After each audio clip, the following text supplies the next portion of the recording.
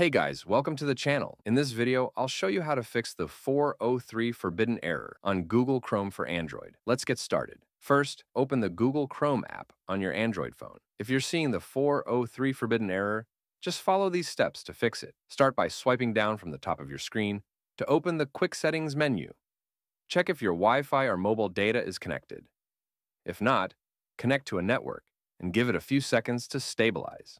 Now, head back to Chrome and try refreshing the page. If it loads, the issue was just your connection. But if the error is still showing up, don't worry, let's try the next fix. Go back to your home screen, press and hold on the Chrome app icon, then tap App Info. Scroll down and tap on Storage. Here you'll see two options, Clear Cache and Clear Data. First, tap on Clear Cache, then go ahead and tap Clear Data as well. This will remove any corrupted files that might be causing the issue.